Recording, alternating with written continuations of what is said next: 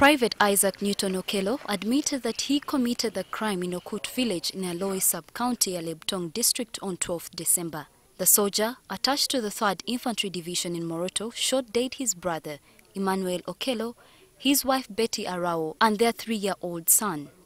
On Tuesday, Okello told the court that he acted after he felt he had been unfairly treated by the family as regards to distribution of property. He also accused his brother of snatching his wife while he served in Somalia.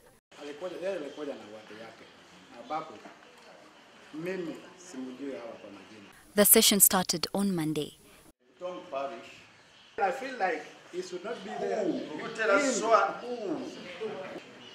To tell the time that I was torturing him.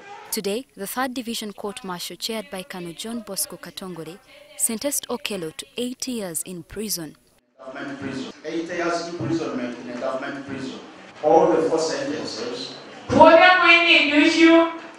each account